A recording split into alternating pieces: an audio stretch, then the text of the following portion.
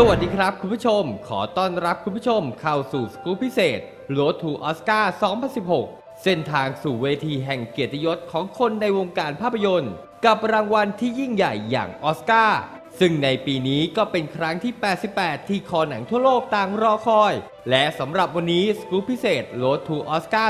2016ก็จะขอพูดถึงในสาขานักแสดงนำชายยอดเยี่ยมกันครับโดยทางด้านรางวัลนักแสดงนำชายนั้นบอกเลยว่าปีนี้คณะกรรมการยังต้องเหนื่อยอีกเช่นเดิมเหมือนทุกๆปีเพราะว่าฝีมือการแสดงของแต่ละคนที่ถูกเสนอชื่อเข้าชิงมานั้นไม่ธรรมดาเลยทีเดียวแต่มีหนึ่งคนที่เรียกได้ว่าน่าจับตามองไม่แพ้คนอื่นๆเลยนั่นก็คือหนุ่มลีโอนาร์โด ดิคาปริโอ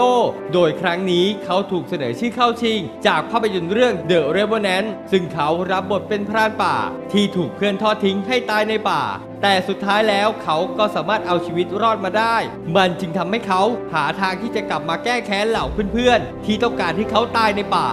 Hugh Glass is a survivor and he's part of American folklore. This man's the only reason we're still alive.And he knew the American Northwest Territory more than anyone. He is given the job to take this fur trapping unit through the wilderness.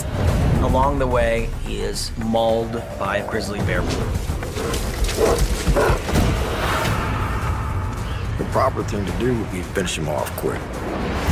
He is left to die by his hunting crew, so he goes into ultimate survival mode. He's absolutely broken emotionally and physically.He crawled through the entire American wilderness on his own through the dead of winter.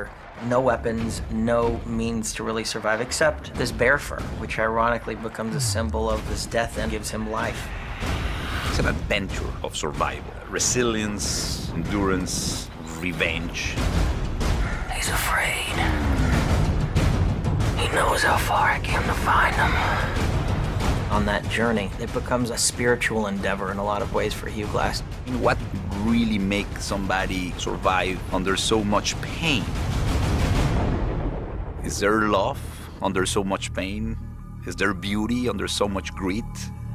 What is after revenge?